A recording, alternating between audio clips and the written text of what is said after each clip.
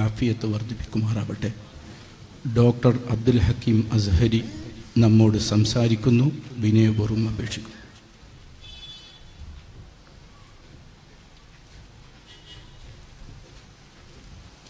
അസ്സലാമു അലൈക്കും. ബിസ്മില്ലാഹിർ റഹ്മാനിർ റഹീം. അൽഹംദുലില്ലാഹി റബ്ബിൽ ആലമീൻ. അല്ലാഹുമ്മ സ്വല്ലി അലാ സയ്യിദിനാ മുഹമ്മദിൻ വഅലാ ആലിഹി വസഹ്ബിഹി അജ്മഈൻ. ബഹുവന്യരായ ഉലമാക്കൾ, സാദാത്തുക്കൾ, സ്നേഹജനങ്ങൾ, വേദി വളരെ ധന്യമാണ്. എല്ലാവരും കാത്തിരിക്കുന്ന പ്രഭാഷണങ്ങളും ദുആകളും ഇനി അതിന് തടസ്സമാകുന്ന രൂപത്തിലുള്ള സംസാരങ്ങൾ ഇവിടെ നടക്കാൻ ഉദ്ദേശിക്കുന്നില്ല.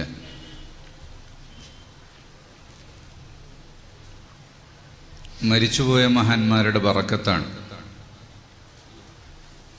വന്യരായ സയ്യിദ് അലി ബാഫഖീഹ് തങ്ങളവർകൾ, സാദാത്ത് കുടുംബത്തിലെ കാരണവർ നമ്മുടെ സദസ്സിലേക്ക് കടന്നു വരുന്നു. അല്ലാഹു അക്ബർ, അല്ലാഹു അക്ബർ, അല്ലാഹു അക്ബർ. അല്ലാഹു അവർക്ക് ആരോഗ്യവും ദീർഘായുസ്സും പ്രദാനം ചെയ്യുമാറാവട്ടെ.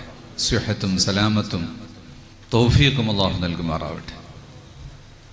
അൽഹംദുലില്ലാഹ്, സ്റ്റേജ് വളരെ ധാരാളം മഹത്തുക്കളെ കൊണ്ട് നിറഞ്ഞിരിക്കുകയാണ്. എല്ലാവരും ഇരിക്കുക. അഹ്ലുബൈത്ത് നബി സല്ലല്ലാഹു അലൈഹി വസല്ലം തങ്ങളുടെ കുടുംബം മദീനയിൽ നിന്ന് തുടങ്ങി അലിയുൽ ഉറൈള് റളിയല്ലാഹു അൻഹു ഇറാഖിലേക്ക് പലായനം ചെയ്തു. ഇറാഖിൽ നിന്ന് പിന്നെ ലോകത്തിൻ്റെ പല ഭാഗത്തേക്കും അഹ്ലുബൈത്ത് സഞ്ചരിച്ചു. അതിലേറ്റവും പ്രധാനപ്പെട്ട മുഹാജിർ യമനിലെ സെയ്ഊൻ പർവ്വതത്തിൻ്റെ താഴ്വരയിൽ കാണുന്ന മഹാനവറുകളുടെ മഖാം, യമനിലേക്ക് ആദ്യമായി വന്ന ഹദറമൗത്തിലെ മുഖല്ലയിൽ നിന്ന് തെരീമിലേക്ക് വരുമ്പോൾ കാണുന്ന അഹമ്മദുൽ മുഹാജിർ എന്ന് പറയുന്ന സയ്യിദ് അവറുകളാണ് ആദ്യമായി യമനിലെത്തിയത്. യമനിലെ തെരീം, മമ്പുറത്തെ തറമ്മൽ വീട് തെരീമിലെ വീടാണ് എന്ന് പറയുന്നുണ്ട്. തെരീമിലെ വീടാണ് തറമ്മൽ വീട് എന്ന് പറഞ്ഞാൽ, അല്ലെങ്കിൽ പിന്നെ എല്ലാ വീടും തറമ്മലാണല്ലോ. അപ്പൊ തെരീമിലെ വീട് എന്ന് പറയുന്ന തെരീം എന്ന് പറയുന്ന ഗ്രാമം, അവിടെ വലിയ ഒരു മഖ്ബറ കാണാം. 10,000-ഓളം ഖബറുകളുള്ള 3 പാർട്ടായിട്ട് റോഡിന്റെ ഇരുവശങ്ങളിലും ചേർന്നുള്ള മഖാം, ബഷാർ എന്ന് പറയും. 3നെയും കൂടി ചേർത്ത് പറയുന്ന പേരാണ് ബഷാർ. ജംബൽ എന്ന് പറയുന്നതിൽ ഏറ്റവും വലിയ മഖ്ബറയിൽ 80 അഖ്താബുകൾ ഉണ്ടെന്നാണ് പറയുന്നത്. അവിടെ തല ഉയർത്തി നിൽക്കുന്ന മച്ച് കെട്ടിയിട്ടുള്ള കുറേ ഖബറുകൾ ഒരു ചെറിയ മച്ചിനകത്ത്, ഒരു മേൽക്കൂരക്കകത്ത് കാണാം. പിന്നെ കുറച്ച് ഒറ്റയിട്ട കുബ്ബകൾ കാണാം. അതിലേറ്റവും ഉയർന്നു നിൽക്കുന്നത് ഫഖീഹുൽ മുഖദ്ദം മുഹമ്മദ് ബിൻ അലി ബഅലവി ഖദ്ദസല്ലാഹു സിർറഹ്. ബഅലവി ത്വരീഖത്തിന്റെ മുഅസ്സിസാണ്, സയ്യിദന്മാരുടെ ത്വരീഖത്തിന്റെ മുഅസ്സിസാണ്. കേരളത്തിലെ സുന്നികളുടെ ഏറ്റവും വ്യാപകമായി സുന്നികളിൽ നിലനിൽക്കുന്ന ത്വരീഖത്ത് ബഅലവി ത്വരീഖത്താണ്. മഹാനായ ഓക്കെ ഉസ്താദ് റഫഅല്ലാഹു ദർജതഹു, ഓക്കെ ഉസ്താദ് പറഞ്ഞു, എൻ്റെ ത്വരീഖത്ത് ബഅലവി ത്വരീഖത്താണ്. ബഅലവി ത്വരീഖത്തിലുള്ള ഒരു മഹാനാണ് അബ്ദുല്ലാഹിബ്നു അലവിൽ ഹദ്ദാദ് തങ്ങൾ. അവരുടെ റാത്തിബാണ് അൽ റാത്തിബു ഷഹീർ എന്ന് പറഞ്ഞ എല്ലാ ദിവസവും രാത്രികളിൽ നമ്മൾ ഓതുന്ന റാത്തിബ്.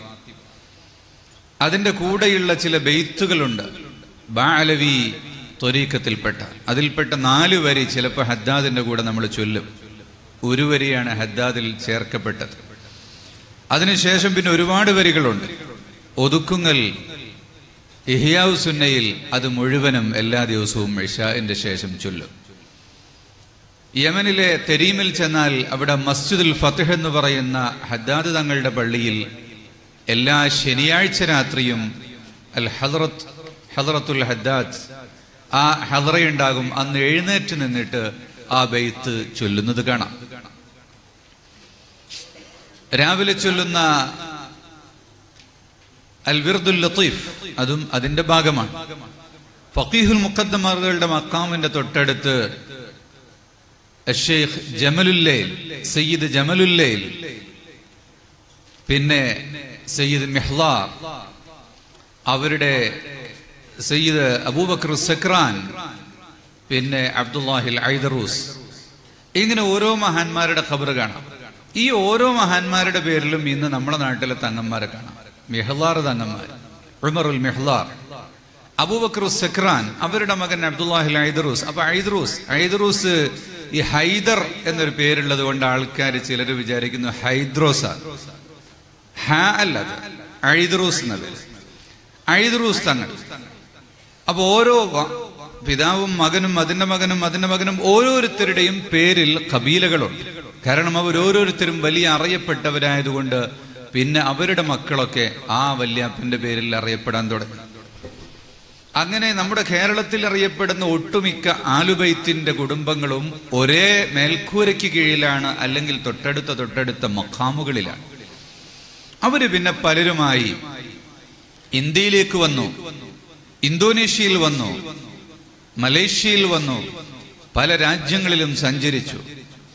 ഇന്തോനേഷ്യയിൽ ചെന്നാൽ ഇന്തോനേഷ്യക്കാര് നമ്മോട് പറയും, ഇന്ത്യക്കാരാണല്ലോ ഇന്തോനേഷ്യയിൽ ഇസ്ലാം പ്രചരിപ്പിച്ചത്. പക്ഷെ ഇന്തോനേഷ്യയിൽ 100% മുസ്ലിംകളാണ്. ഇന്ത്യയിൽ നിന്ന് വന്ന അൽ ഔലിയ ഉത്തിസ്അ എന്ന് പറയുന്ന 9 ഔലിയാക്കന്മാർ എന്ന് പറയുന്നത് ബോംബെയ്ക്കിടെ വടക്കുഭാഗത്തുള്ള സൂറത്ത് നഗരത്തിൽ നിന്ന് പോയ ഐദറൂസി തങ്ങന്മാരുടെ പരമ്പരയാണ്. ആ ഇന്തോനേഷ്യ എന്ന് പഴയകാലത്ത് ജാവ എന്ന് പറയുന്ന ഇന്തോനേഷ്യയിൽ നിന്നാണ് പിന്നെ മലേഷ്യയിലേക്ക് വന്നത്. മലേഷ്യയിൽ മലാക്ക എന്ന് പറയുന്ന സ്ഥലമുണ്ട്. പുലോ ബസാർ എന്ന് പറഞ്ഞൊരു സ്ഥലം. പുലോ ബസാർ എന്ന് പറഞ്ഞാൽ മലയാളികൾ വിചാരിക്കും പൂള കച്ചവടം ചെയ്യുന്ന ബസാറാണ്. പുലോ ബസാർ എന്ന് പറഞ്ഞാൽ ചെറിയ ദ്വീപാണ്. അവിടെ മലാക്കയിലുള്ള ആ മഹാൻ, അവരിലൂടെയാണ് മലേഷ്യയിൽ ഇസ്ലാം പ്രചരിച്ചിട്ടുള്ളത്.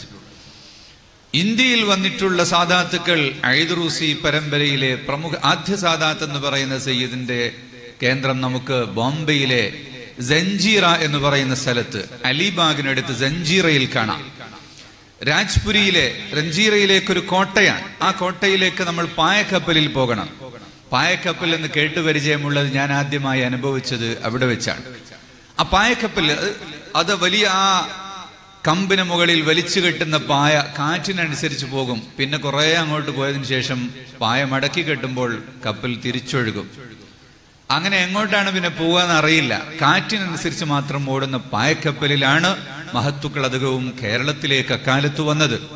അപ്പോ പിന്നെ കാറ്റ് തിരിച്ചുപോയാൽ കുറെ തിരിച്ചങ്ങോട്ട് പോകും. എപ്പോഴാണ് നാട്ടിലെത്തുക എന്നറിയാൻ പറ്റില്ല. സഞ്ജീറയിലെ ആ കോട്ട, കടലിൽ അങ്ങോട്ട് ചെന്നാൽ അവിടെ കാണുന്ന കോട്ടയിൽ 500 കുടുംബങ്ങൾ ജീവിച്ചിരുന്ന കോട്ടയാണ്. 4 ജാവിയകൾ, നമ്മൾ സ്രാമ്പ്യ എന്ന് പറയും, 4 ജാവിയകളും ഒരു ജാമിയും ഒരു ജുമാ മസ്ജിദും ആ ദ്വീപിനകത്തുള്ള അവിടെ കുളങ്ങളും ഒക്കെ നമുക്ക് കാണാൻ സാധിക്കും. ഇന്നും അവിടെ ഐദറൂസി സാദാത്തിന്റെ നേതൃത്വത്തിൽ നടക്കുന്ന മദ്രസയുണ്ട്. ഒരു കാലത്ത് മർക്കസിന് കീഴിൽ ആ മദ്രസ കുറെ കാലം നടത്തിയിരുന്നു. പിന്നീട് ആ നാട്ടുകാർക്ക് ഏൽപ്പിച്ചു കൊടുത്തു. അതുപോലെ ഈ ബാബുമക്ക എന്ന് പറയുന്ന സൂറത്ത്, ഇന്ത്യയിലെ സൂറത്ത് എന്ന് പറയുന്ന നാട് ബാബുമക്ക എന്നാണ് അവർ പറയുക. അത് പഴയ കാലത്ത് ബോംബെയുടെ മുമ്പത്തെ പോർട്ടാണ്. അന്ന് ഹജ്ജിന് പോയിരുന്നത് മുഴുവനും സൂറത്തിൽ നിന്നായിരുന്നു. വലിയ ആലിമ്യങ്ങളുള്ള, ഇന്ത്യയിലെ വലിയ മുഹദ്ദിസീങ്ങളുള്ള നഗരമാണ് സൂറത്ത്. സൂറത്തിൽ ബഡാ മക്കാൻ, ചോട്ടാ മക്കാൻ എന്നൊക്കെ പറഞ്ഞിട്ട് കുറെ തങ്ങന്മാരുടെ മഖാമുകളുണ്ട്. ഇന്ന് പക്ഷേ അവിടെ ഇൽമിയായ ബന്ധവും ആലിമ്യങ്ങളുടെ താല്ലുക്കും ദീനിയായ നശാത്തും ഒന്നും ഇല്ലാത്തത് കൊണ്ട് ഞാൻ അവിടെ ചെന്ന സമയത്ത് കഴിഞ്ഞ പ്രാവശ്യം ഉമറുൽ ഹഫീദ് തങ്ങൾ വരും എന്ന് പറഞ്ഞപ്പോ ആ സൂറത്ത് പോകണമെന്ന് പറഞ്ഞിരുന്നു. അവർക്ക് വരാൻ പറ്റിയില്ല, വിസ കിട്ടിയില്ല. അപ്പൊ അതിന് പകരം ഏതായാലും നമ്മളൊന്ന് പോവുക എന്ന് കരുതിയിട്ട് പോയതാ. അവിടെ ഐദറൂസി സാദാത്തും ഹദ്ദാദിൽപ്പെട്ട കുറച്ച് തങ്ങന്മാരെയും കണ്ടു. പക്ഷെ പല തങ്ങന്മാരുടെയും മക്കളെ കെട്ടിച്ചിരിക്കുന്നത് തങ്ങന്മാരല്ലാത്തവരെ കൊണ്ടാണ്. കെട്ടിക്കൊണ്ടുവന്നതും അങ്ങനെയാ. കുറച്ചുകൂടെ കഴിഞ്ഞാൽ ചിലപ്പോൾ അവിടെ തങ്ങന്മാരുണ്ടാകില്ല. ഇന്ത്യയിൽ മൊത്തം സാദാത്തിൽ പല നാടുകളിലും ചെന്നാൽ അവർക്ക് അറിയില്ല, പരമ്പരകൾ അറിയില്ല. ബുഖാരി സാദാത്ത് ഇന്ത്യയിലെ വടക്ക് ഗുജറാത്തിലെ കച്ച് പ്രദേശത്താണ് ആദ്യമായി വന്നതെന്നാണ് പറയപ്പെടുന്നത്. അവിടുത്തെ ഇന്നത്തെ മുഫ്തിയും ബുഖാരിയിൽപ്പെട്ട സയ്യിദാണ്. ഡൽഹിയിലെ മസ്ജിദിൽ ഇമാമ് നിൽക്കാൻ വേണ്ടി ഷാജഹാൻ കൊണ്ടുവന്നതും ബുഖാറയിൽ നിന്നുള്ള തങ്ങന്മാരെയാണ്. കാരണം മുഗളന്മാര് വന്നത് ബുഖാറയിൽ നിന്നാണ്. ബുഖാറ എന്ന് പറയുന്ന പ്രദേശം സിൽക്ക് റൂട്ടിൽപ്പെട്ട ഉസ്ബെക്കിസ്ഥാനിലെ വലിയൊരു നഗരമാണ്. ആ നാട്ടിൽ തങ്ങന്മാരുണ്ട്, അല്ലാത്തവരുണ്ട്. പക്ഷേ നാടിന്റെ പേരിൽ തങ്ങന്മാർ അറിയപ്പെടുന്ന ഒരു സ്വഭാവം നമ്മുടെ നാട്ടിലുണ്ട്. പനമ്പുഴക്കൽ തങ്ങന്മാർ, പാണക്കാട്ട് തങ്ങന്മാർ, അവേലത്ത് തങ്ങന്മാർ എന്നിങ്ങനെ ആ നാടിന്റെ പേരിൽ പറയാറുണ്ട്.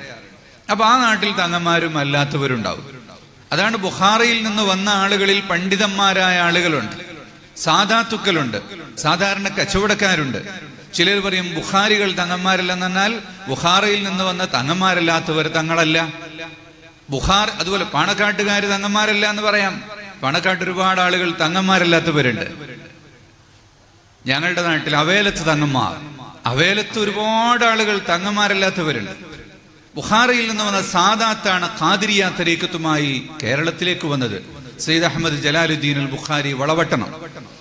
അവർ ബുഖാറയിൽ നിന്ന് തന്നെ വന്നതാണെന്ന് വളവട്ടണത്തവരുടെ മഖാമിനടുത്ത് കൊളങ്ങര പള്ളിയുടെ സമീപത്തുള്ള മുനാരം നോക്കിയാൽ കാണാം. അത് ബുഖാറയിലെ ആർക്കിടെക്ചർ അനുസരിച്ചാണ് അവിടുത്തെ മുനാരം ഉണ്ടാക്കിയിരിക്കുന്നത്. അങ്ങനെ കേരളത്തിലേക്ക് വന്നിരിക്കുന്ന സാദാത്തുക്കൾ അത് കടലിൽ മുസല്ല വിരിച്ചു വന്നവരും ചെറിയ പായക്കപ്പലിൽ വന്നവരും പലക വിരിച്ചു വന്നവരും അങ്ങനെ വന്നിട്ടുള്ള നിരവധി സാദാത്തുക്കളുടെ ചരിത്രം അത് കേരളത്തിലുണ്ട്, തമിഴ്നാട്ടിലുണ്ട്, കർണാടകയിലുണ്ട്, ആന്ധ്രാപ്രദേശിലുണ്ട്. അങ്ങനെ ഏത് സ്റ്റേറ്റിൽ ചെന്നാലും അവിടെയൊക്കെ സയ്യിദുമാരുടെ മഖാമുകൾ. ഹൈദരാബാദിലെ പഹാഡി പീർ എന്ന് പറയുന്ന ആ മലയുടെ മുകളിലുള്ള സാദാത്ത്, അതുപോലെ തന്നെ ഗുജറാത്തിൽ ചെന്നാൽ അംഗ്ലേശ്വർ എന്ന് പറയുന്ന പട്ടണത്തിൽ നുബ എന്ന് പറയുന്ന സുഡാനിൽ നിന്ന് വന്ന സയ്യിദുമാർ, അവരുടെ മഖ്ബറകൾ 9 സ്ഥലത്തായിട്ട് അംഗ്ലേശ്വർ പട്ടണത്തിൽ കാണാം. ഡൽഹിയിൽ വന്നിരിക്കുന്ന സാദാത്തുക്കൾ അതുപോലെ എല്ലാ ഭാഗങ്ങളിലേക്കും, ഇന്ത്യയുടെ ഏതു ഭാഗങ്ങളിൽ ചെന്നാലും അവിടുത്തെ പണ്ഡിതന്മാർ, അവിടുത്തെ ജംഇയ്യത്തുൽ ഉലമാഇന്റെ, അവിടുത്തെ മദ്രസകളുടെ സ്ഥാപകർ എല്ലാം തന്നെ സയ്യിദുമാരായിരുന്നു. സയ്യിദുമാരുടെ മുഖ്യമായ പേശ തന്നെ പാണ്ഡിത്യം നേടുകയും അത് പ്രചരിപ്പിക്കുകയുമാണ്. കേരളത്തിൽ സമസ്ത കേരള ജംഇയ്യത്തുൽ ഉലമാ, വരക്കൽ മുല്ലക്കോയ തങ്ങൾ, ബഅലവി തങ്ങൾ അവരാണ് സ്ഥാപിച്ചിട്ടുള്ളത്. സയ്യിദ് അബ്ദുറഹ്മാൻ അൽ ബുഖാരി തങ്ങൾ, താജുൽ ഉലമാ ഖദ്ദസല്ലാഹു സിറ, അവരുവരെ അതിനിടയിൽ ഒരുപാട് സാദാത്തുക്കളുടെ സാന്നിധ്യം. അവരുടെ ജീവിതം മുഴുവനും ഒത്തുപഠിക്കാനും പഠിപ്പിക്കാനും ദീനിന്റെ ഖിദ്മത്ത് ചെയ്യാനും. അങ്ങനെ ലോകത്ത് എല്ലാ ഇടങ്ങളിലും നമുക്ക് ചെന്നാൽ സാദാത്തിന്റെ സാന്നിധ്യം കാണാൻ കഴിയും. അതിനെക്കുറിച്ച് വളരെ വിശാലമായ ഒരു ഡിസ്കഷൻ ഇന്ന് രാവിലെ ഇവിടെ നടന്നിട്ടുണ്ട്. അതുകൊണ്ട് ഞാൻ നീട്ടി പറയുന്നില്ല. ആൽ ജമലുല്ലൈൽ എന്ന് പറയുന്ന ഈ സയ്യിദ് കുടുംബം മക്കയിലും അതുപോലെ യമനിലും ഒക്കെ വളരെ അറിയപ്പെട്ടിട്ടുള്ള ഒരു കുടുംബമാണ്. നമ്മുടെ നാട്ടിലേക്ക് സമീപകാലത്ത് വന്നിട്ടുള്ള ഈ കുടുംബം കടലുണ്ടിയിൽ വന്ന് സ്ഥാപിക്കപ്പെട്ട, അതിൽ നിന്ന് പ്രചരിച്ച് ഇന്ത്യയിൽ പല സ്ഥലങ്ങളിലും എത്തി. ഇന്ന് നാട്ടിൽ ആ പരമ്പരയിൽപ്പെട്ട വിദ്യാർത്ഥികളും യുവാക്കളും മുതിർന്നവരും എല്ലാം ദീനിന്റെ ഖാദിമുകളായി സമസ്ത കേരള ജംഇയ്യത്തുൽ ഉലമയുടെയും അതിന്റെ കീഴിലുള്ള സുന്നി മാനേജ്മെന്റ് അസോസിയേഷന്റെയും SYSന്റെയും കേരള മുസ്ലിം ജമാഅത്തിന്റെയും SSFന്റെയും ഒക്കെ നേതാക്കളും പ്രവർത്തകരുമായി അവർ പ്രവർത്തിച്ചു കൊണ്ടിരിക്കുകയാണ്. ഇത് തന്നെയാണ് മറ്റെല്ലാ സയ്യിദുമാരുടെ കുടുംബത്തിലും നമുക്ക് കാണാൻ സാധിക്കുന്നത്. ഇവിടെ ബഹുമാന്യരായ നമ്മളിവിടെ ഉറൂസ് ഇന്ന് നടത്തുന്ന നൊസ്സന്തങ്ങളുപ്പാപ്പ അവർകൾ അല്ലാഹുവിന്റെ ദർജയേറ്റി കൊടുക്കുമാറാവട്ടെ. അവരെ നേരിട്ട് കണ്ടവരും അനുഭവിച്ചവരും ഇവിടെയുണ്ട്. മഹാനായ സയ്യിദ് ഫضൽ ജമലുല്ലൈലി തങ്ങൾ, അവരുടെ മകൻ, അവരുടെ 9ാമത്തെ ആണ്ട് കൂടിയാണ്. 36ാമത്തെ ആണ്ട് വലിയ തങ്ങളുപ്പാപ്പയുടെയും. ആ ഫضൽ ജമലുല്ലൈലി തങ്ങൾ അവരുടെ ജീവിതകാലത്ത് തന്നെ ഇവിടെ ഒരു ഇൻസ്റ്റിറ്റ്യൂഷൻ ആരംഭിക്കാൻ വേണ്ടി അവര് സ്ഥലം സ്വായത്തമാക്കുകയും കമ്മിറ്റി രജിസ്റ്റർ ചെയ്യുകയും അത് മർക്കസിനെ ഏൽപ്പിക്കുകയും ഉസ്താദ് അവർ അത് ഏറ്റെടുക്കുകയും ചെയ്തതിന്റെ അടിസ്ഥാനത്തിൽ മർക്കസിനു കീഴിലാണ് ഈ സ്ഥാപനം നിലകൊള്ളുന്നത്. പക്ഷേ ഇതിന്റെ ഫൈനാൻസ് കാര്യങ്ങൾ ഓട്ടോണമസ് ആണ്. ഇവിടുത്തെ സയ്യിദുമാർ, ഇവിടുത്തെ കമ്മിറ്റി നേരിട്ട് തന്നെ ഇതിനുവേണ്ടിയുള്ള സാമ്പത്തിക സമാഹരണങ്ങൾ നടത്തുകയും മേൽനോട്ടം വഹിക്കുകയും എന്നാൽ മർക്കസ് ഇതിനെ മോണിറ്റർ ചെയ്യുകയും ആഡിറ്റ് ചെയ്യുകയും ചെയ്തുകൊണ്ടാണ് ഈ സ്ഥാപനം നടക്കുന്നത്. കഴിഞ്ഞ വർഷങ്ങളിലേക്കാളേറെ ഈ വർഷം ഇവിടെ നമ്മുടെ മർക്കസിന്റെ കീഴിൽ ഉള്ള മദീനത്തുന്നൂർ കോളേജിന്റെ ഒരു ഓഫ് ക്യാമ്പസ് കൂടി ഇവിടെ ആരംഭിച്ചിട്ടുണ്ട്. 20-ൽ ചില്ലാനും കുട്ടികൾ പഠിക്കുന്നുണ്ട്. താമസിച്ചു പഠിക്കുന്ന കുട്ടികൾക്ക് ഭക്ഷണവും എല്ലാ സൗകര്യങ്ങളും കൊടുക്കുന്നത് ഇവിടെയുള്ള വരുമാനം കൊണ്ട് മാത്രമാണ്. അടുത്ത വർഷം ഇനിയും 20-ലേറെ കുട്ടികൾ വരും. അത് വീണ്ടും നമ്മുടെയൊക്കെ താല്പര്യമുണ്ടെങ്കിൽ അത് വീണ്ടും വളരും. അങ്ങനെ ധാരാളം കുട്ടികൾ ഉയരാനും പഠിക്കാനും പറ്റിയ രൂപത്തിൽ ഈ സ്ഥാപനം ഇവിടെ ഉയർന്നു വരികയാണ്. ഇവിടുത്തെ മക്കളിൽ പലരും സഖാഫികളായും അഹ്സനികളായും ബിരുദധാരികളായി മാറിക്കൊണ്ടിരിക്കുകയാണ്. തീർച്ചയായും ഈ കുടുംബത്തോട്, ഈ കമ്മിറ്റിയോട്, ഇവിടുത്തെ മഖാം ഷരീഫിനോട് ഈ നാട്ടുകാരും സ്നേഹജനങ്ങളും ചുറ്റുഭാഗത്തുള്ള ആളുകളും കാണിക്കുന്ന സ്നേഹമാണ് ഇവിടെ കാണുന്നത്. യഥാർത്ഥത്തിൽ ഇന്ന് സമാപന പരിപാടി അല്ല, എല്ലാ ദിവസവും. പക്ഷേ ഇന്ന് അതിനേക്കാളും പ്രൗഢമായ സ്റ്റേജാണ്. ഇൻഷാ അല്ലാഹ് നാളെ ഇതിനേക്കാളും വലിയ പരിപാടി ഇവിടെ നടക്കും. എല്ലാ ദിവസവും അന്നദാനവും പരിപാടികളും എല്ലാം നടക്കുന്നത് ആ അഹ്ലുബൈത്ത് അവരുടെ ജീവിതത്തിൽ കാണിച്ചിട്ടുള്ള ആ ഒരു വഴിയെ മറ്റുള്ളവർ പിന്തുടരുകയാണ്. അല്ലാഹു സുബ്ഹാനഹു വ തആല നമുക്കെല്ലാം ആ പന്ഥാവിനെ പിന്തുടരാൻ തൗഫീഖ് നൽകുമാറാവട്ടെ. പ്രത്യേകിച്ച് മഹാനായ സയ്യിദ് ഫളൽ ജമലുല്ലൈലി തങ്ങൾ അവരുടെ വലിയ ഹിമ്മത്തോടുകൂടി തന്റെ വീടിന്റെ മുറ്റത്ത് ആദർശത്തിന് വിരുദ്ധമായ രൂപത്തിലുള്ള വലിയ മതിൽക്കെട്ടുകൾ ഉണ്ടായിട്ടും അതിൽ നിന്നുള്ള യാതൊരു പ്രതിസന്ധിയെയും പ്രകോപനങ്ങളെ